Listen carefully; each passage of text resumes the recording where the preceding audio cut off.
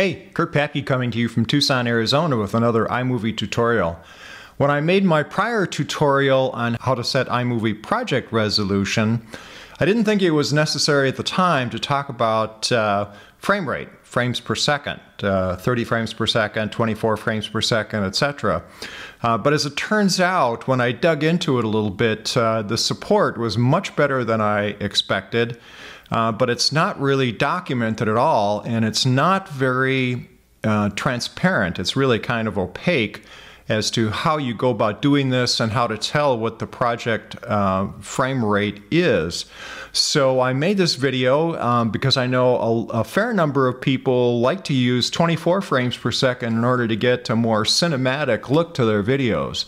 So without further ado, here's how to use iMovie to make a 24, 25, or 60 frames per second video using iMovie native project resolution. Let's begin by looking at how we actually get some of these oddball frame rates. There's a certain number of them that are available in the native camera app, and these are accessed through the camera settings. And if we go into the camera settings, we can see that there's a record video selection, which I currently have set to 30 frames per second, because that's what I normally use.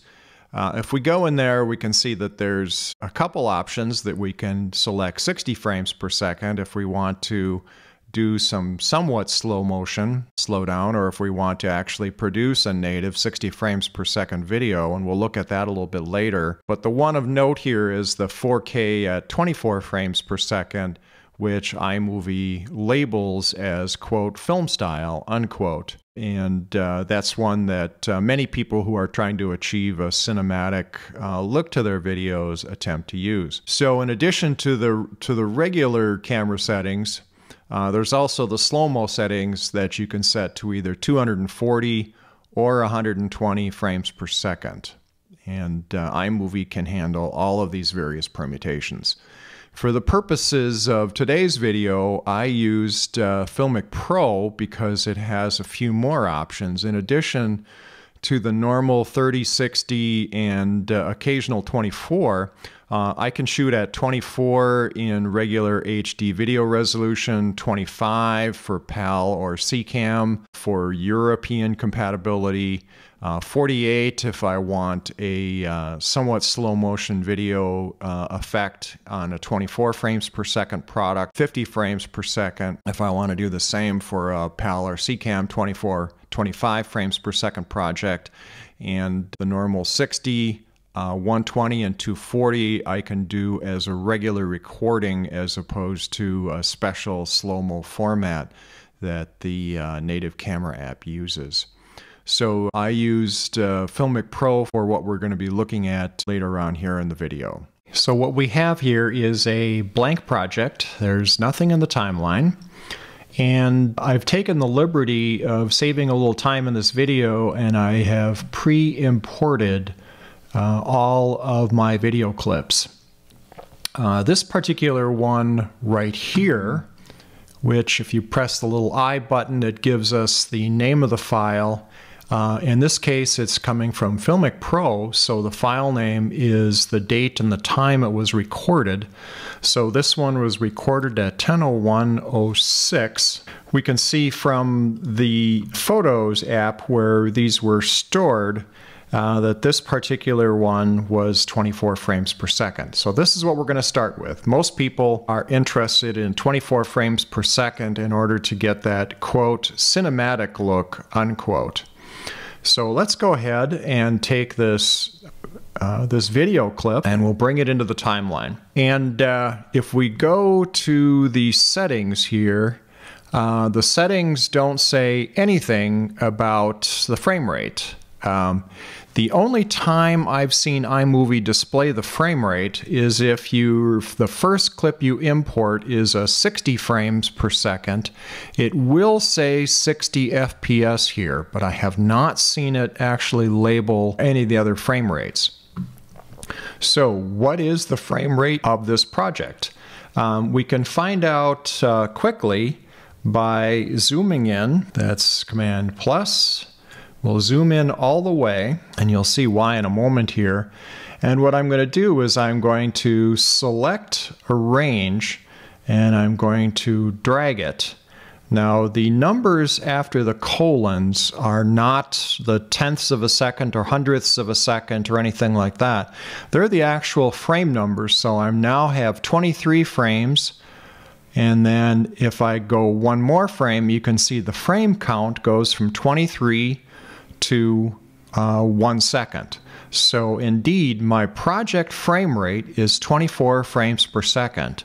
And iMovie is pretty consistent with this, so it will actually tell you what the frame rate is if you go in and you select a range and look at where the frame count rolls over from 0 to from the next second back down 1, in this case to 23. So the frame numbers go from 0 to 23 because this is 24 frames per second.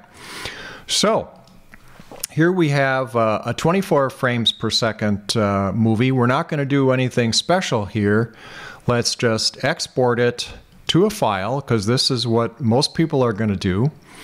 And we'll just use the default quality and so on. And you'll notice there was no option to select a frame rate. And now I'm going to go ahead and say, I'm going to name this with the frame rate. This one is based on 24 frames per second. So we'll do a save. And now our little progress bar here shows our activity as the export is happening. So now let's bring up the Finder.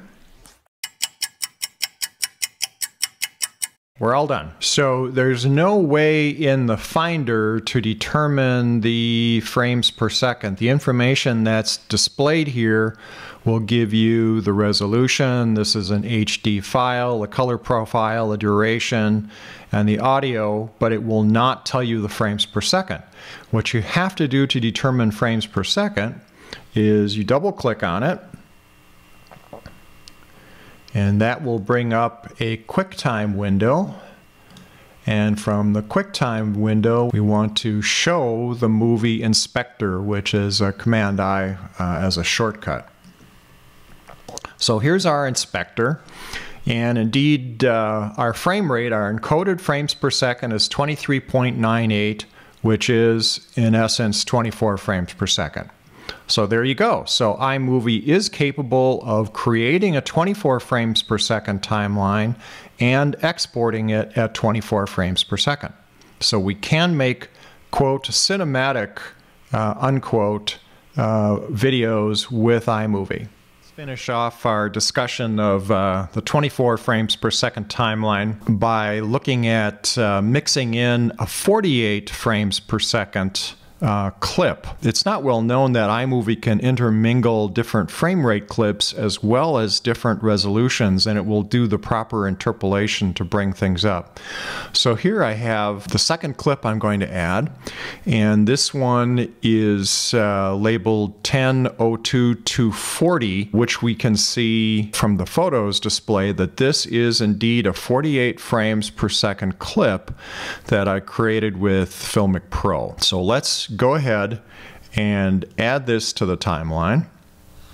And the normal thing people do this for is to play this back in slow motion for a dreamier, smoother look on the on B-roll. So we'll go ahead and change this one to slow, 50%. Because that'll give us a 1-to-1 ratio. So now we have our main clip here and our secondary clip. Let's go ahead and do an export of this one to a file. And once again, there's no selection for the frame rate. And we will call this one 2448 frames per second. So let's go ahead and save that. Okay, so our export, our share to the has completed. So Let's go ahead and open that up. And then we will look at the inspector. And yep, we've got a 23 frames per second video. And it's now quite a bit longer. So here's the beginning of the video. And now I'm shifting into slow motion, which is the 48 frames per second clip being played back at half speed. All right, let's go ahead and cover the 60 frames per second case, which is actually the best supported and most transparent frame rate other than the default of 30 frames per second. So here's my 60 frames per second clip. This one was actually made with the native camera app. We'll go ahead and drop that one onto our timeline. And just for grins here, let's go ahead and add a 30 frames per second and the 200, I believe this is, yep, this is the 240 frames per second slow-mo, and we'll add the 120 frames per second slow-mo as well. So we'll have 4 different frame rates, all intermingled on the same timeline here, but because 60 frames per second was our first frame rate, we should end up producing a 60 frames per second video. So you'll notice the slow-mo clips has a brief section at the beginning that is normal speed, and then it shifts into slow-mo, and then it shifts back into normal speed again. You can go ahead and change those within iMovie, but that's the default. Just to show that we have a 60 frames per second project, let's look at it in settings, and lo and behold, you can see this one is actually well documented and is perfectly transparent because it actually says 1080p 60, and so this indicates that it is an indeed 60 frames per second project. I'm not going to go ahead and go through the export process. It works perfectly fine. This is supported by Apple and the iMovie software development team. So we will just skip right over the export process and move on to our next frame rate, which is 25 frames per second. Okay, let's finish up with our 25 frames per second case. Here's our 25 frames per second clip. It's called 10:02:01, and let's load that into the timeline. Just to reiterate one thing here, just as with resolution, the frames per second of a project is determined by the first clip that's loaded onto the timeline.